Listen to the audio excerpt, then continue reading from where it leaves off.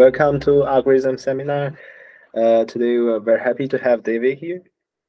He's a CRA Computing Innovation Postdoctoral Fellow working with Martin Farach-Colton at Rutgers University, and will soon join Lawrence Berkeley National Labs as a 2023 Grace Hopper Postdoctoral Fellow. He earned his PhD at UMass Amherst working with Andrew McGregor. Please welcome our speaker. Thank you. Everybody remote, can you hear me okay? I assume people give little emojis. I can hear you well. Great. Okay. All right, so today I'm going to be talking about streaming dynamic connectivity. And so my talk has a tagline called To Infinity and Beyond, and in a minute I'll explain what that means. And so the work I'm describing in this talk is joint work with Martin Farach-Colton of Rutgers, Michael Bender of Stony Brook, and a whole slew of graduate and undergraduate students. Okay, so I'd like to begin my talk with a story. And this story starts with a grad student named Evan who approached me a year or so ago and said, "Hey, David, I'm interested in algorithms, but I'm really more of an implementation guy. Can you give me an interesting algorithm to implement?" And so here's a picture of our conversation, and here I'm responding to him. And you can see here's a picture of me thinking about graph algorithms. You can tell I'm very muscular, and that's what happens when you sit around all day thinking about graph algorithms. So this is an accurate photo of me. And so as a graph algorithms person, I respond to him, "It would be fun if you implemented Andrew and McGregor's algorithm for the dynamic streaming connected components problem." More about that in a second. But so in the next part of our story, Evan quite reasonably asks me, "Why do you want me to implement that algorithm specifically?" And so when I respond to him, this is no longer theory David talking, but instead system builder David. So I've now put on my work belt, and we have our construction equipment, because I don't just think about graph algorithms, I'm also interested in building systems that can process graphs at scale. And so it's in this sense that I answer his question, and I say, I expect this algorithm to be useful. It should allow us to analyze massive and changing graphs, even when they're larger than what we can fit into RAM. Okay, so before I go forward in this story, I just want to define a couple of the details in it in a little bit more depth. So first, I want to tell you what I mean by the dynamic streaming connected components problem. So in this problem, turnstile should be dynamic, different terminology, but it means the same thing. So our goal is to find the connected components of a graph on n nodes that's subject to a stream of edge insertions and deletions. So I've got a little toy example down here at the bottom of the graph. We can see that initially our graph has 5 nodes and no edges. So an input stream tells us about edges in this graph. So maybe it will tell us first to insert an edge between nodes 2 and 5. So we add that to our toy example. And of course, this changes the connected components of the graph. This is obvious. I'll go quickly through this toy example. Next, we have an edge inserted between nodes 2 and 3. So we add that as well. And then finally, perhaps our input stream also deletes edges. So in this case, it could delete the edge between 2 and 5 that we had seen previously. And so our task is to, at any point, be able to answer this question: what are the connected components of the graph defined by the stream so far? And the constraint that makes this problem challenging and interesting is that we only have n times polylog n space available to compute this answer. So of course, there are many, for general graphs, this is not enough space to store the graph explicitly. So we need somehow to make sure that we keep the information we need and throw out everything we don't. So that's the challenge. Next, I want to briefly give you a summary of Andrew and McGregor's algorithm for this problem. So this algorithm manages to compress the information in the graph stream using techniques from linear sketching. The result is an algorithm that only requires n times log cubed n space to give us the answer. So I've got a little cartoon over here where we can see we've got our graph, and then it's being compressed down by our algorithm, our sketch algorithm. So we've got a sketch artist here who's giving us the algorithm. And we notice that the sketch representation doesn't look like a graph. It's some other strange representation, but we are able to reconstruct from it a spanning forest of the original graph. And so the impressive thing about this algorithm is that it manages to perform this compression, even though it's been given the stream in an online order. And there are insertions and deletions, and it allows us to recover the connected components with high probability. So this with high probability indicates to us that this is a randomized algorithm, which will be important later. All right, so that's my very brief summary of this algorithm. And so finally, I want to tell you why I expected that this algorithm would be useful. So the promise of this semi-streaming connectivity algorithm is just that it should be able to handle massive graphs. Because the space complexity is so small, the hope is that this should allow us to process larger graphs. So when we look at existing systems that work on graph streams, such as Aspen and Terrace, these systems make the decision to store the graph losslessly. And that's great for lots of applications, but for our purposes, we want to compress further than that. And then finally, this opens up a whole world of possibilities if we can get it to work, because we should be able to solve many other problems using similar methods. This connected components sketch is a black box for many other algorithms in the semi-streaming setting. So Evan and I and some other grad students excitedly got together and began to plan our implementation of this algorithm. But very quickly, we realized there would be a problem, which is that the data structure actually seemed like it would be really large once we thought about the constants. A simple back-of-the-napkin calculation for a graph on a billion nodes tells us that this n times log cubed n factor, even before considering constants, was going to require something on the order of roughly 25 terabytes of space. So this is kind of far off from our hope of a small space algorithm to solve this problem. And there are plenty of current applications that care about graphs on a billion nodes. So this seems like it's a problem that we need to address somehow. Evan, at this point in the story, quite reasonably asks, perhaps somehow we can reduce the asymptotic space cost of this algorithm. Makes sense. But we quickly realized that there is a lower bound that appeared in SOTA a couple years ago due to Jelani Nelson and Hua-Cheng Yu, which actually shows that the current space, that the space upper bound is tight. There's a corresponding lower bound, and so there's no hope of reducing the space cost of this algorithm asymptotically. Is it in bits or bytes? Bits. Bits, okay. Yeah. Yeah. And so this lower bound was hanging over our heads like a dark cloud, and everything seemed pretty hopeless at this point. As we were thinking about it, it might as well have been a requirement for infinity RAM. And so the question was, how could we get beyond this lower bound? So that's where the tagline of the talk comes in, to infinity and beyond. And so I'm going to pause this story at this dark moment for a second, just to give you a spoiler in case anybody's worried. The story has a happy ending. And so we can see here that the rain has stopped and the sun's peeking through the clouds. And so I want to tell you how we built a system that solves the dynamic streaming connected components problem for a critical use case. And to do this, we had to design an algorithm which works well despite the space lower bound that I mentioned. So we find some way around it.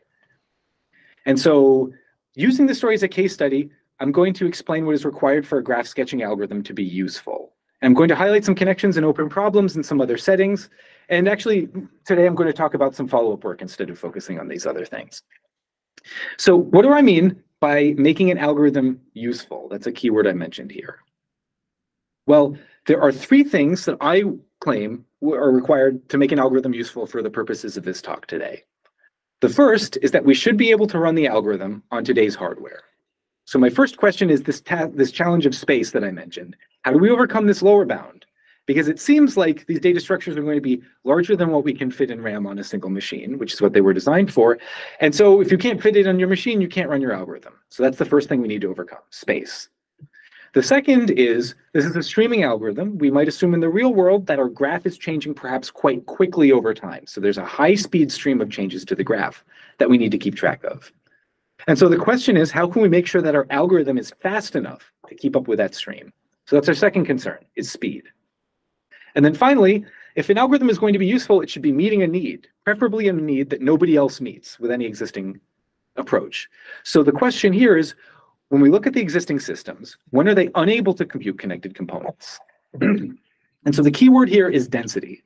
So these three words, space, speed, and density, are the three things we need to address to make our algorithm useful. And that's what we'll be focusing on for this talk. And so I'll say a little bit more about each of these as we go along, but that's going to be the organization of the talk, is addressing these three concerns.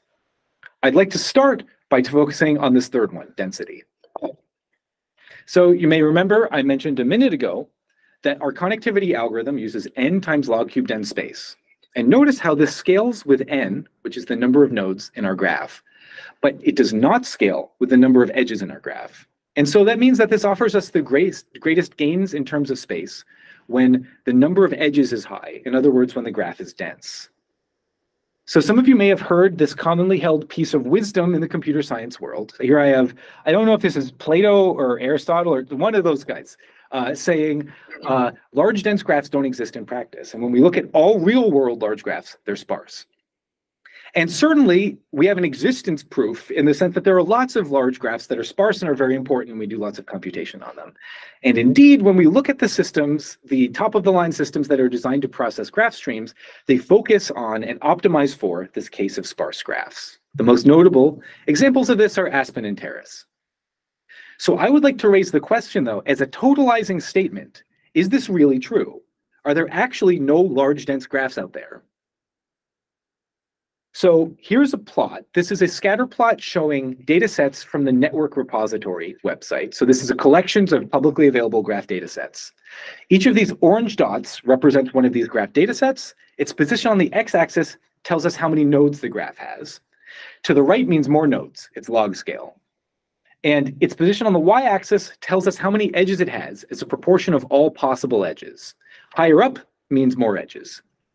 So what we can see here when we take a brief glance at this is when we look at the left side and we're looking at graphs that don't have that many nodes, we see that they exist at a variety of densities. But as we cast our eyes to the right of this plot and we're looking at graphs that have more and more nodes, we see that they're exclusively very sparse.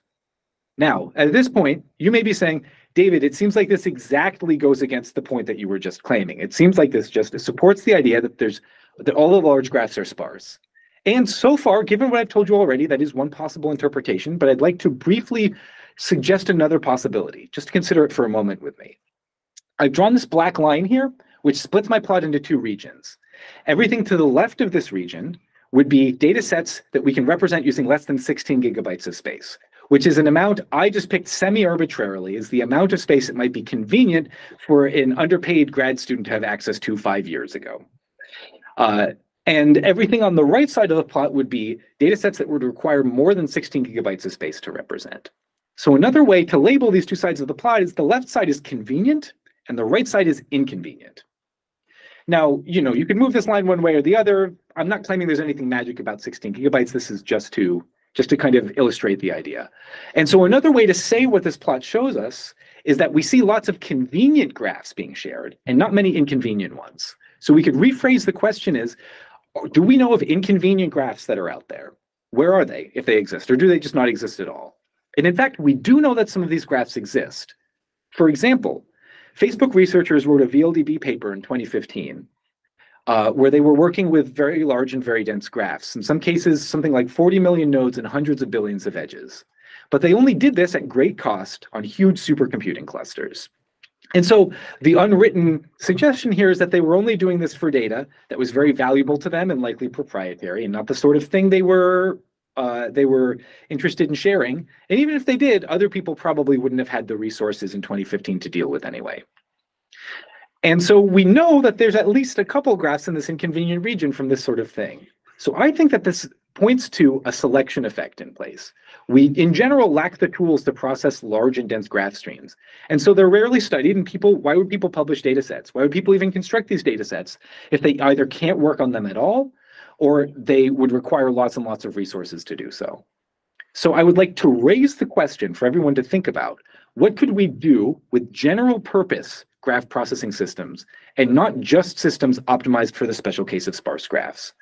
And in fact, I'm thrilled to be giving this talk at Google today because I think that this is the sort of place where people might have large-scale computing needs. And so in particular, I want to invite people to think about the question, forget about connected components, just imagine that you could do any computation you wanted on graphs that were really large and dense. What opportunities would that open up for you? What applications would that make approachable in a new way? If anybody has any thoughts about this, come find me later or shoot me an email. I'd love to talk about it. But so in particular, I want to highlight here that we're building a capability that didn't exist before. And so there might be opportunities that are not immediately obvious. You have to get used to the idea that there might be this new capability and think about what we can do with it. I should move on, but that's my bit about density. Happy to talk more about that offline with anyone who's interested. So now I want to say a little bit about our next two concerns here, space and speed. And then I'm also going to go into a little bit more detail about some algorithmic stuff. So when we last left our heroes, me and Evan, there's that rain cloud hanging over our heads and things seemed really terrible. And the primary reason for that was this space concern. Like I said before, this n times log cubed n space concern actually is really large. And their constants involved also are large. So the expectation is that for any reasonably sized graph, this is probably going to be overflowing RAM. There are other concerns that I didn't mention as well that are also a big concern. So for instance, it turns out that with the existing algorithm, due to Ongue and McGregor, processing these graph updates and answering the queries are very, very slow. And what's worse, let's say you wanted to deal with this space problem by allowing your algorithm to spill over RAM and have the extra stored on disk. Well, because the algorithm is randomized and it's making random accesses all over the place, doing that out of core is going to be extremely slow. And at least when you look at this at first glance, these randomized algorithms, there's no obvious way to de-randomize them. The randomness is kind of part of the whole point. So it's not clear immediately if there's some way to make that work easily. And of course, I told you the spoiler that there's a happy ending to this story, so we do have ways around these issues. And so we came up with a better sketching algorithm, which we call cube sketch. And so in this extremely technical figure on the left here, you can see that our sketching artist now has a cube for a head. So that's why it's called cube sketch, is because that's not actually why, but so like now this is the cube sketch algorithm, and some highlights about what the cube sketch achieves. Compared to the existing algorithm, it can process updates more than 3 orders of magnitude faster in practice, and it uses 8 times less space. Remember, we can only improve the space by a constant factor due to this asymptotic lower bound. But constant factors still help, especially almost an order of magnitude. These next 2 points, though, are the really key points that make this algorithm useful. And I'll spend some time in this talk really trying to outline why these things help. The first one here is that this algorithm, this new cube sketch algorithm, you can run it, if it fits in memory, you can run it like a normal streaming algorithm, but you can also run it in the external memory model.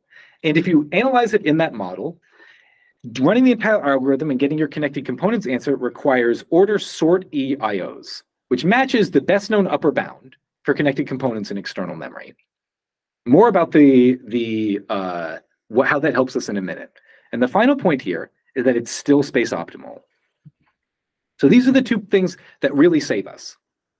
Actually, I think I'll say a little bit about why before I get into the algorithmic detail. The point is, when people were originally thinking about the semi-streaming model, they thought, well, our algorithms are going to have to live in RAM because that's the only thing fast enough to keep up with a high-speed data stream. But we're seeing a hardware trend where disk is getting faster than RAM is getting faster. So the bandwidth gap between these 2 devices is shrinking, at least in the case where you're using the disk efficiently, where you're, for instance, making large sequential writes or reads to disk. In that case, the bandwidth gap between these 2 things is closing. So if you have algorithms that are efficient or getting close to optimal in external memory, the hope is that these algorithms may be able to compete with RAM algorithms. But for that to work, you don't have unbounded disk space, right? Like the disks that are fast like this, there are space limitations. And so it is important that you're still space optimal. Maybe a super huge dense graph, you still would not be able to fit it on these fast disks. So it's actually important still that we're saving space using these sketching methods. So that's the theoretical justification. And later in the talk, I'll show you how I can back this up with implementation. But first, I want to give you a little intuition for how the algorithm works in general, and then for why we're able to use it in the external memory model to minimize these data movement costs. So I'd like to start, before I describe to you the sketching algorithm for connected components, I'm going to describe to you an extremely inefficient algorithm, both in terms of time and space for connected components, and then show how to fix it. So we've got a graph here, a toy graph on 5 nodes, and the dotted lines indicate edges on this graph. And so we're going to encode this graph as a set of vectors. We have 1 vector for each node in the graph. In each of these rows, non-zero entries represent edges incident to those nodes. So here we have we've got first this row vector here that is for node 1 in our graph. The second one is for node 2, etc. And the columns are indexed by all possible edges in the graph. So the first one is 1, 2, then 1, 3, all the way up to 4, 5. Hopefully this is all clear. I'm going to go kind of quickly through this construction. Interrupt me if you have questions. And so the rule is to populate each row, everything is 0 in that row unless it's an incident edge on that node. And if it is, then I add either a 1 or a -1 in that position. So for node 1, it only has 1 edge incident to it, which is connecting it to 2. And so the only non-zero in its row is going to be this one in the first column for edge 1, 2. And so we say by convention here that in a column representing an edge, the first time we see a non-zero, it's a 1. The second and last time we see it, it's a -1. The reason why for that will be clear in a minute, but we just have to keep that constraint. So the reason we do this, okay, so yeah, here's my example right here. So I've got this edge, and so on this column we have 2 non-zeros because the edge exists, and they're in the rows that represent those endpoints. And so if we look at, say, the row for node number 2, it shows us all of the edges that are incident to node 2. So these things encode the neighborhood of each of each node in the graph. But they have a nicer property than this, which is this third line I've got written here, which is we can sum together multiple vectors, and the resulting sum vector encodes the edge set across the cut defined by those nodes. So if I wanted all of the edges that cross the cut between 1 and 2, I would add together the rows for 1 and 2. So the internal edges, in this case, the edge between 1 and 2, that would cancel out because we have both of the non-zeros there. And only the edges that cross the cut, they would have one non-zero and 1 0, so they would remain non-zero in the sum vector. And of course, every edge that doesn't touch any of these nodes at all is just still zeros, right? So this has the nice property of allowing us to represent cuts by a simple summation operation. Okay, so using this data structure, we can do something like Boruvka. Again, it's not efficient, but we can do it. So we can grow supernodes in the Boruvka style, where we start off where each node is its own little island, and we sample an edge incident to each of these nodes. So say maybe the edge we sample for node 1 is this red edge, and when we sample 2, it gives us the same edge. That can happen sometimes. And then down here for 3, we get this edge, and 4 gets the same edge, and then 5 gets this edge over here. And so what we've done after this first round is we've discovered 2 supernodes in our graph. And so to prepare for our next round, and so we can do that instead of by looking at the picture of the graph, we can do that just by looking at these row vectors. We can just pick a non-zero entry arbitrarily from each of these row vectors to get that outgoing edge. And then to prepare for our next round of Boruvka, for every node in a new supernode that we've discovered, we just sum those vectors together. And then for the next round, we query that summed vector for one of its non-zeros to get our next edge. And this requires log n rounds to do it in total, just because of the standard analysis for Boruvka. So far I've shown you this is like a n cubed space algorithm. This is not good at all, or it's efficient, but we're going to make it efficient. And so the way we do that is by using a linear sketching technique called L0 sketching. The idea of this technique, which I'm going to present for now as a black box. I can talk technical details if I have extra time at the end, or I can talk to people offline. But I just want to give you the flavor of how this thing works and then why it helps us do some other stuff. So this allows us to compress a vector that's of length n into a summary that is only log squared bits long. So we get an enormous space savings by doing this. We have to obviously throw out a lot of information about the vector. But the property that it has is it allows us to sample a single non-zero entry from that vector x uniformly at random with high probability. And the nice thing is that we can update this over time. So if one of the positions in our vector suddenly flips from a 0 to a 1, we can update this summary relatively quickly and without increasing the space at all. So the point here is that we can imagine as the edges are being streamed into our graph and they're being inserted and deleted, that's going to be flipping some of these zeros to non-zeros and back. And we can process that into our L0 sketch and still have the small space, and at every time be maintaining this property that we can sample one of the non-zero entries uniformly at random. And crucially, this is a linear sketching operation. And so because it's a linear operation, that means that we can make a sketch of each of these row vectors. And if we sum the sketches of 2 row vectors together, that's the same thing as if we had first summed those row vectors together and then sketched them. So what this means is we can do this Boruvka kind of procedure I described earlier on the sketches. So I query a sketch, I get an edge out of it, and then if one is going to be connected to 2, I merge their sketches together. I just sum them together. And then I can query that resulting sketch, and that will guarantee to give me an edge across the cut between 1 and 2 on one side and all the other nodes on the other side. So linearity gives us this nice property. We can combine these sketches together in small space to allow us to sample across arbitrary cuts in the graph. And of course, sampling across cuts is the kind of thing that you need to do Boruvka and get connected components. And so the point I want everyone to take away here is that these L0 sketches are compact and highly local summaries of graph cuts. They're local in the sense that they compactly give you a lot of information about the cut, and then you can combine them. And so that's important to keep in mind. And this compactness and locality don't just give us the small space. That was established by Onguet and McGregor in their initial algorithm. But what we showed in this follow-up work is that you can actually use this data locality properties to get this nice external memory result like I mentioned. Yeah. So I have one question for L0 sketching here. Do you keep a positive and negative L0 sketch for each node? Or is L0 sketch really just... And you can think of an L0 sketch as you have an arbitrary integer vector, and it's just compressing the entire thing down for you. So when you mean by positive and negative, do you mean for like positive? Well, I mean like the L0 norm of one of these plus minus vectors is just a number of non-zeros. Yeah. So I was just wondering if you somehow keep a separate positive and negative one when you're doing these sums together, or... Actually, no, you don't need to do that. You can just do it all at once, right? Like, and in fact, a different way to think about this, instead of the ones and negative ones, you can just imagine doing this over the field F2. So, you know, you're just doing bit flips and it all still works out the same way. Yeah. Good question. And everybody, again, please interrupt with questions if you have them as well.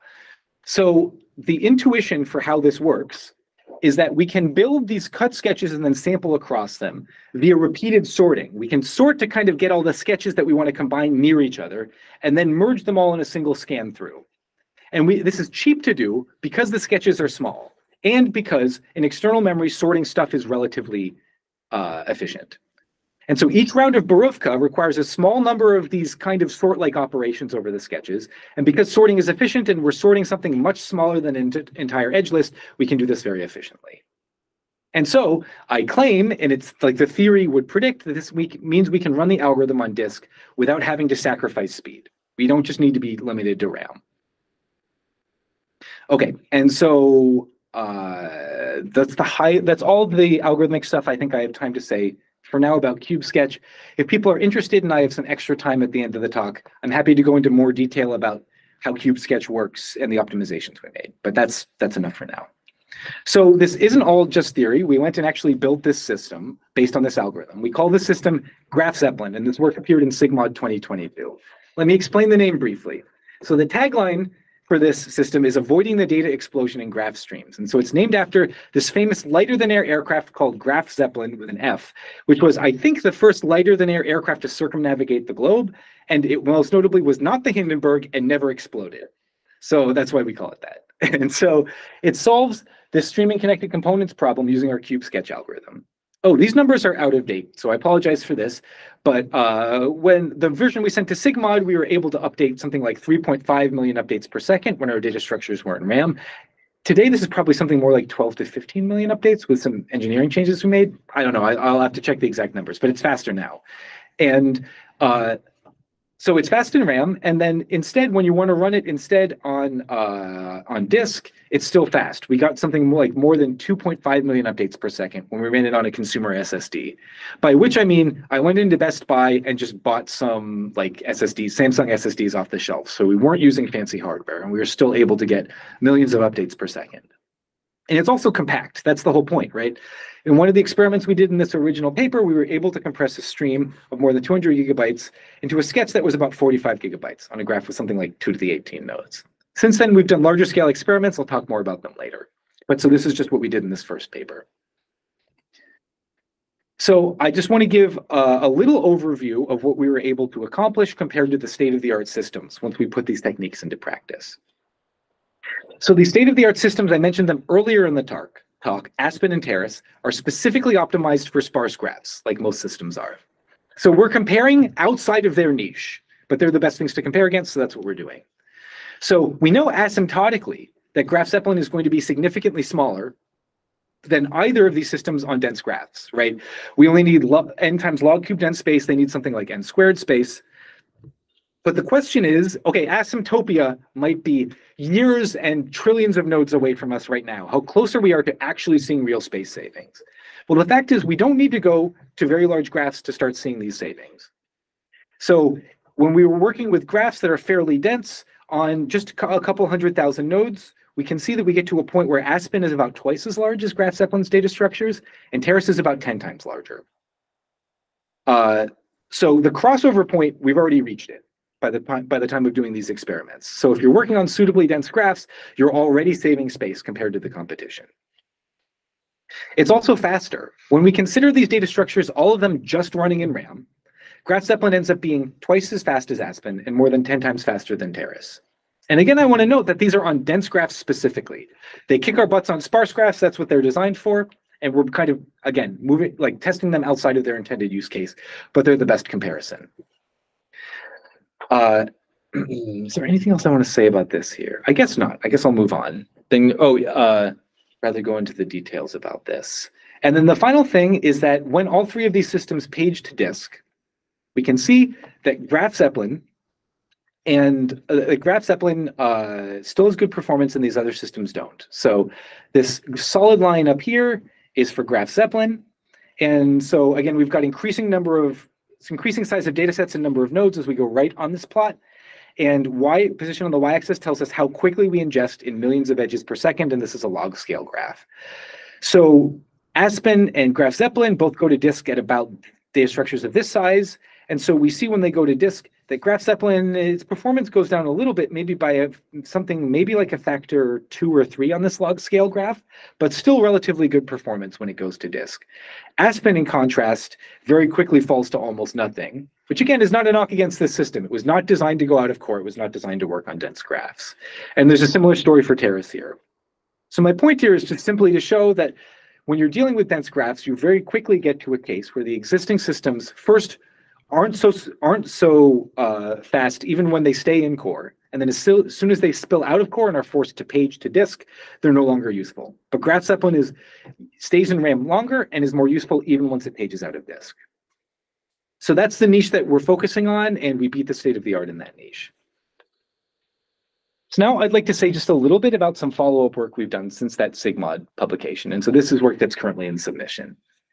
So the question here is, so Graph Zeppelin's found a niche and it can do some stuff that existing systems can't do. What is required to scale even further than this first system?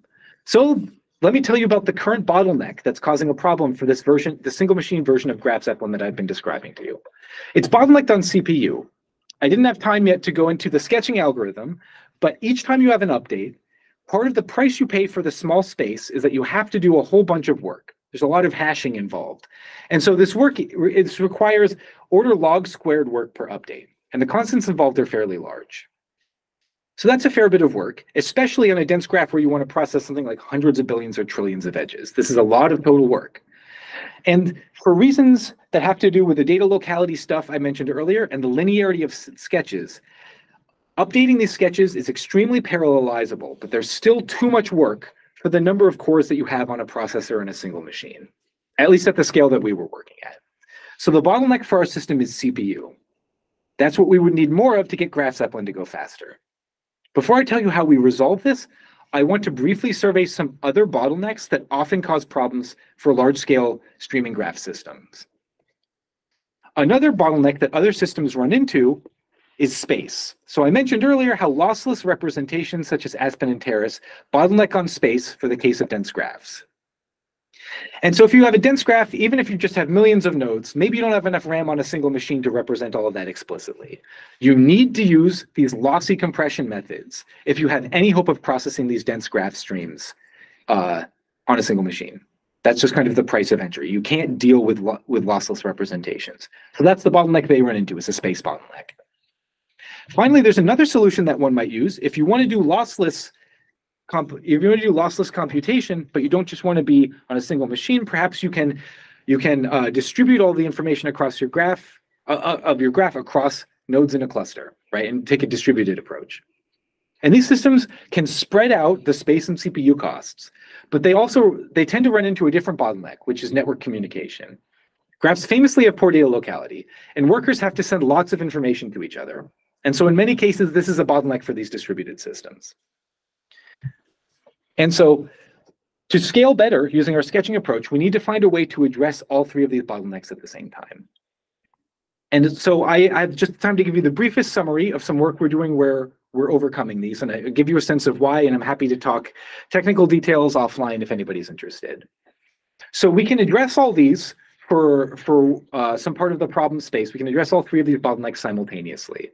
Our approach is we keep our sketch on a made node in our cluster that's receiving the input stream. And then we distribute the computation required to do the updates to worker nodes in a cluster.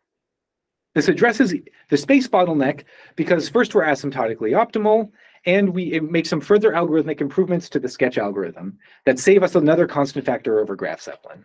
So there is a parameter range for which it makes sense. You've got large graphs and you're able to process them on this single machine.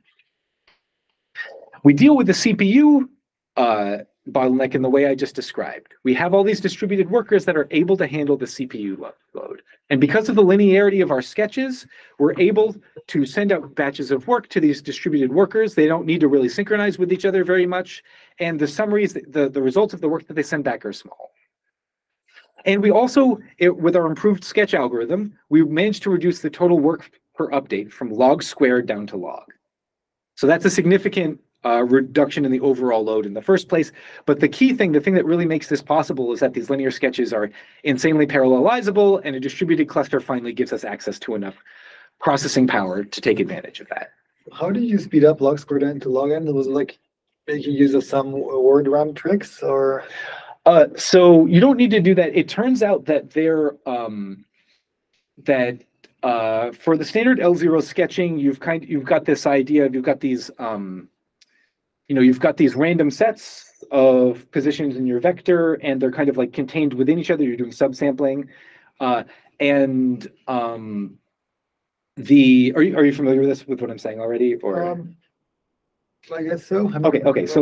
So the cube sketch stuff from last time reduces the complexity of one part of the operation. It removes some removes some modular exponentiation stuff you have to do.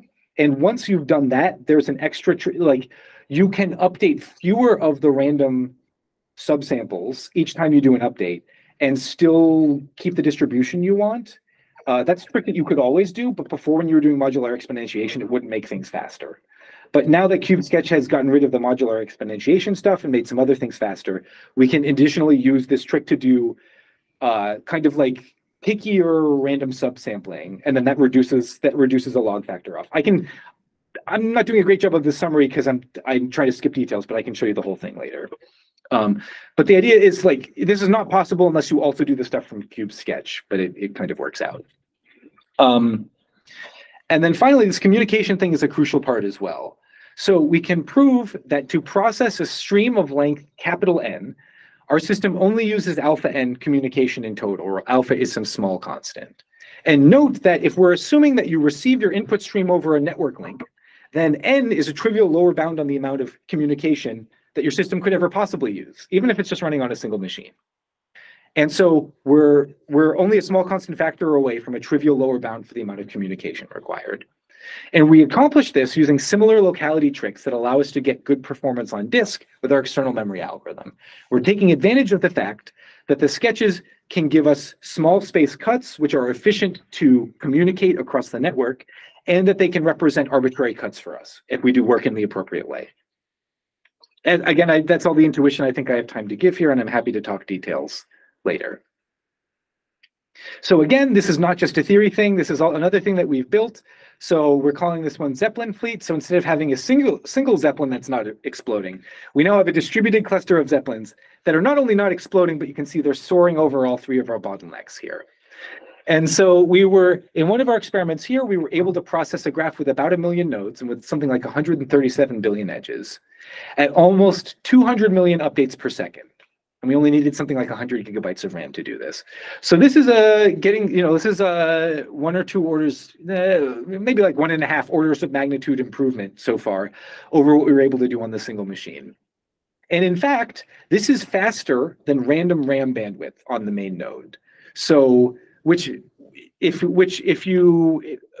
we were thinking early on was, well, since graphs have poor data locality, maybe random RAM bandwidth is sort of like a natural bound on how quickly you'd be able to do anything in RAM with the graph, because you're doing random accesses all over the place for dealing with your graph, so that's your bottleneck. But in fact, because of these data movement techniques that we came up with that take advantage of sketch locality, we actually go faster than that. And we're within a factor 4 of sequential RAM bandwidth. So again, if you're receiving the input stream at a main node, you have to log it down in RAM before you do anything else. We're getting close to the point where we're bumping up against that as our bottleneck.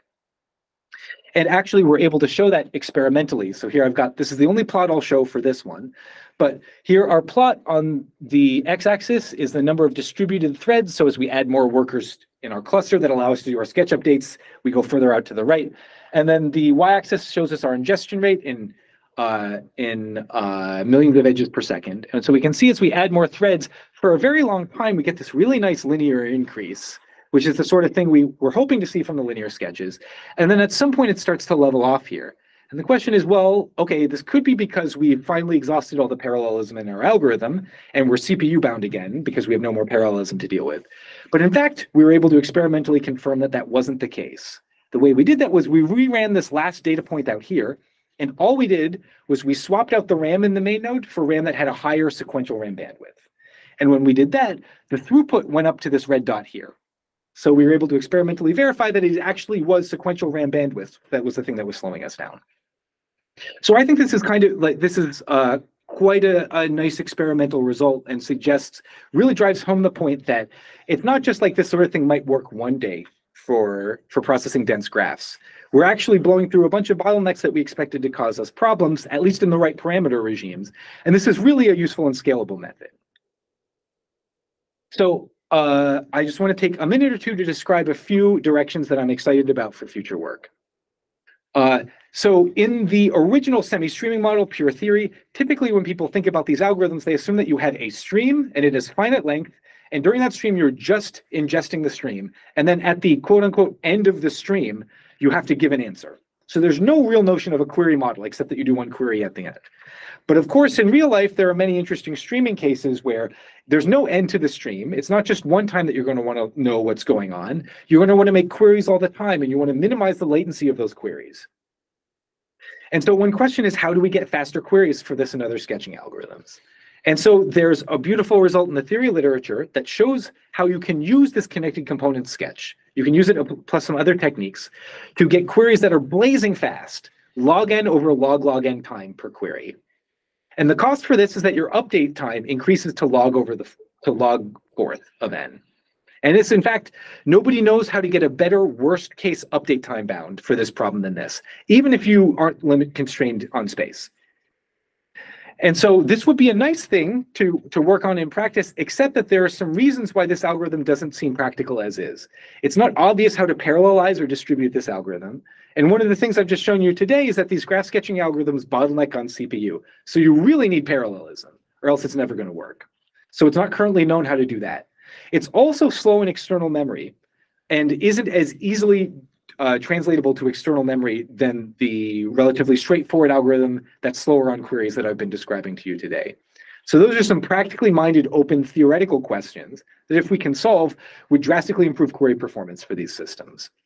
There's also open questions there about, just as a pure theory question, whether you can reduce the worst case update time from log to the fourth to something more like log to the third, which is an interesting thing that I would love to chat about if people are interested.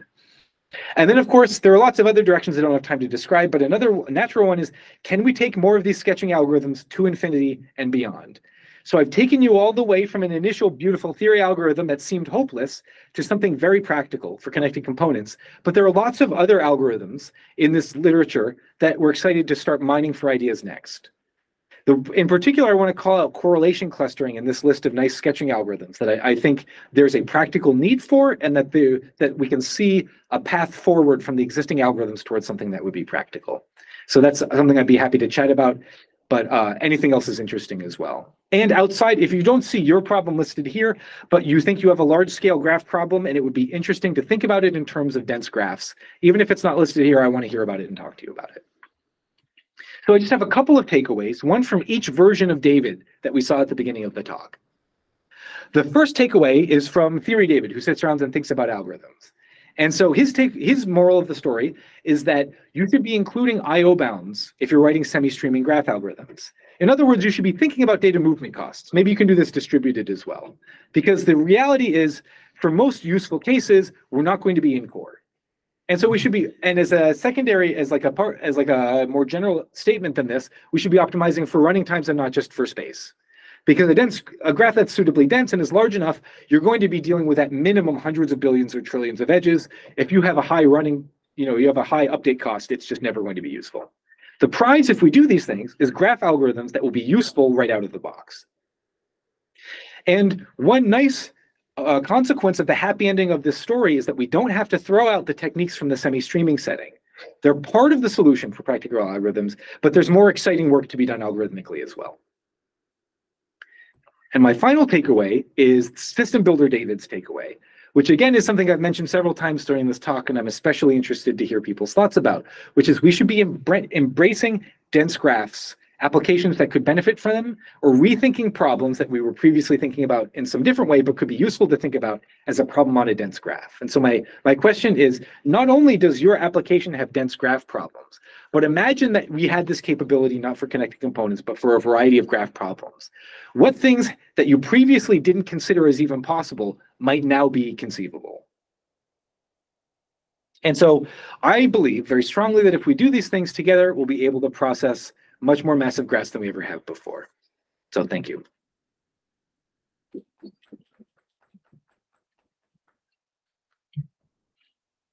Yeah, so I have a question on, oh, Siddhartha, go first. Sorry, I didn't mean to do that. Yeah, I think I always confuse the clapping and the hand raising. Yeah, so yeah, so you said that you're bottlenecked by CPU. How many? Do you know how many cores would you need to have on your machine for CPU to catch up with RAM bandwidth? So let me think about that for a second. I would so we are seeing linear improvement as we add more threads into the thousands here, right? So like I don't know what the maximum is, but it's higher than a couple thousand for whatever AWS machines we were running this on. I'm just wondering whether, like, but these are CPUs on different machines, so maybe it would be more efficient.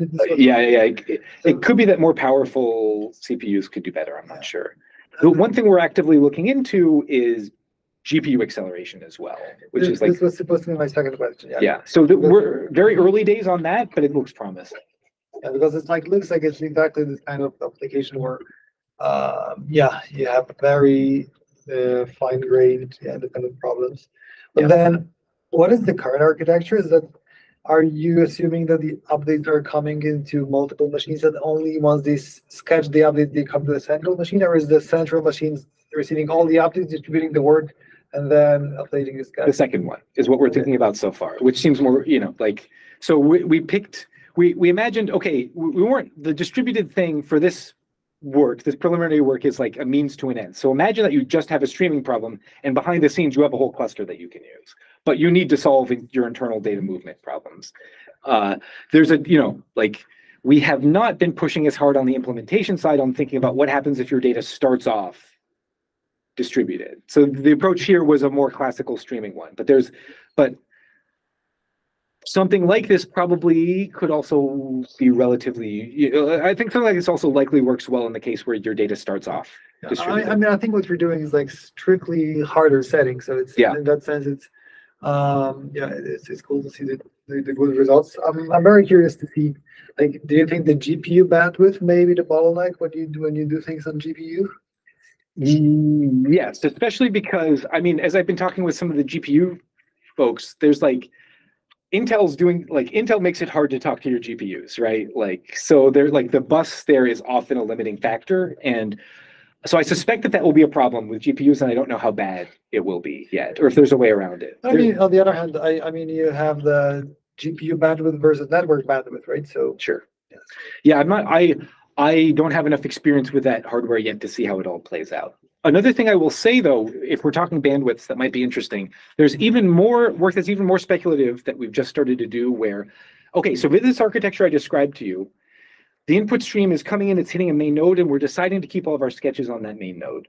Another thing we could do, and another thing we have designed and are starting to prototype and test is the stream is still coming in from one place, but now we're partitioning our sketches across different nodes, which allows us to scale higher, so now we don't need to be able to store the sketches on a single machine. So now if you don't consider it cheating for our input stream to be routed by a router, doing a simple method to send updates to to the appropriate worker nodes that have their appropriate sketches, we've observed in that case, we're not even bottlenecked by sequential RAM bandwidth. We're now so we haven't gone high enough to actually to the point where we're CPU bound again. AWS won't give us enough cores. We're working on that. But so it's not like, depending on the architecture you set up here, different things could become the bottleneck, and it's not clear what the ultimate one is. It's something we're actively thinking about. And another thing we're trying to nail down is what exactly is the right distributed model when we're doing something like that to design the algorithm in. Because it's sort of like the MPC model, but there's some differences. So this is one reason why I want to learn more about AMPC. Yeah, I have a question. So, in this kind of like the problem you studies, like you at the end just like have like one query like compute the content components, right? For now, what's the runtime in theory and in practice? Right. So for Graph Zeppelin, the non-distributed one, that uses the basic query algorithm from the initial sketching thing, and that takes something like n times log squared or log cubed time, because what you have to do, even for your first round of Barovka, is you have to look at each of these sketches and you have to get an edge out of them, and then you're doing some recombining. And so you have some like logarithmic number of rounds where you're merging these sketches together. So you have the first couple rounds you're doing like linear or linear times log amount of work, right? So like that's and so if you have to do that from scratch every time you do a query, it's painful. So in the original Graph Zeppelin paper, we did a bunch of software engineering, but no algorithmic redesign. We did some multi-core stuff to make the queries somewhat faster. I see. And I think we got to the point where we were dealing with graphs close to 1 million nodes. We were getting like half a second times for queries. So clearly you can do a lot better than that. And in the Zeppelin fleet paper, we also were not yet really tackling this. I missed this slide I wanted.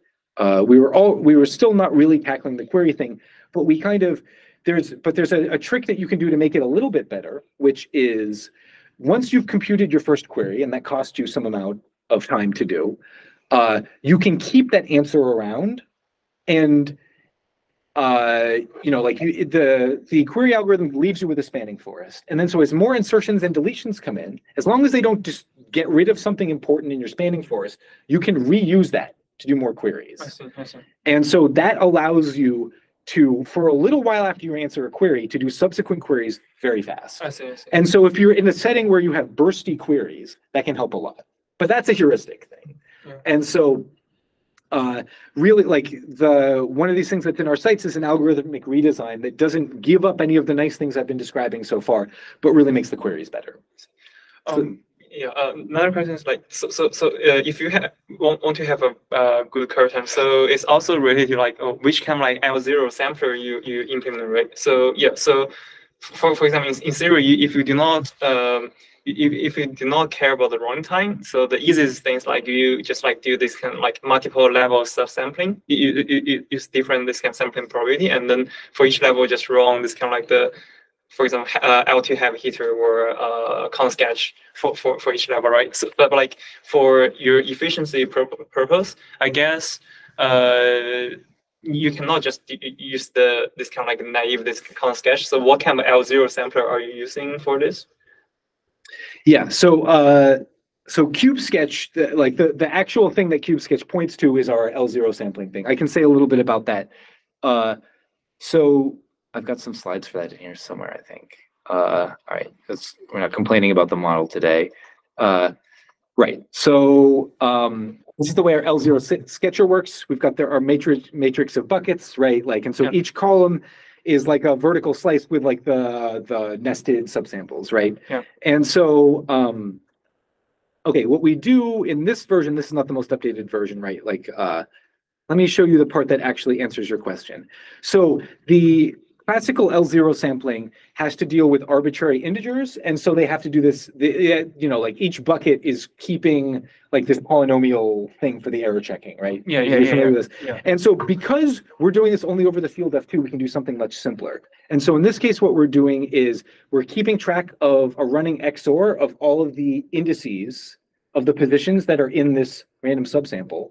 Then we're also keeping a running XOR of all of the hatches of those. Right, so this is much faster to do than all the modular exponentiation stuff. I see. And so there's some further tricks that we can do. This is the thing that allows us to shave off the log factor that I mentioned, where we actually, when an update comes in, rather than, okay, so in this little picture here, an update, you pick a bucket, like, like you have a sort of geometric distribution about how far down you go, and then you put it in all the buckets above that. So it actually turns out that once you make this optimization I just described for Cube Sketch, now you only need to put things in the deepest bucket. And then by doing that, you save a log factor off the worst case time. And now it improves your sampling probability because there are fewer overlaps. I see. Did this answer your question? Yeah, I just want to know like what's the trick in this kind of L0 sampler, because like for the most theoretical stuff, I'm sure it's not that practical. So I want to know like how to implement this kind of. Yeah. So this is some of the tricks that matter the most. I see. Yeah. I see. Yeah. Good question. Yeah. Because I think the very heavy thing here is like the how to implement this kind of L0 sampler, because this is the core of the sketch. Actually, it's just like a bunch of the L0 samplers. So you should have a way like to optimize this kind of L0 sampler to make it faster. Right. So yeah, that was a key thing we had to do. And then the other key part is once you go out of core, you need to now ask questions about how you apply updates to the right sketches without having cache misses, and then how do you do your queries without having a ton of cache misses. Also, I think there should be a trade-off between your updates and your query, right? Or no? I don't know if there's a crisp theorem that's known about that, but it certainly seems to be the case, right? Like certainly when they get that log over log query time, that requires an extra 2 log factors or 3 log factors once we do our optimizations in the update time, in the worst case. So yeah, like so far it does seem like there's a trade-off. I don't know how to prove what the optimal envelope is. That would be an interesting question. Okay.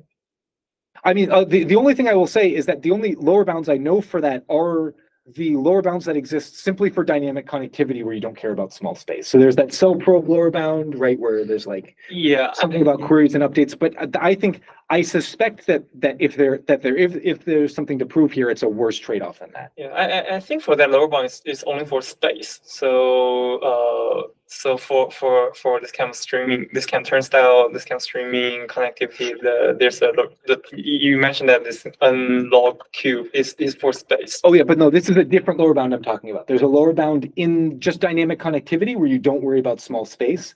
And then there's a lower bound in the cell probe model about the trade-off between update time and query time. I see. Okay. And it's a little touchy. I don't remember exactly how to state it, but it's like one of them has to be log something. I don't know. We can look it up. But like there's a different lower bound there, which is the only thing I can think of that would apply here. But I don't think it's tight for the streaming case where we have small space. Yeah. Okay. Yeah. Good question. Yeah.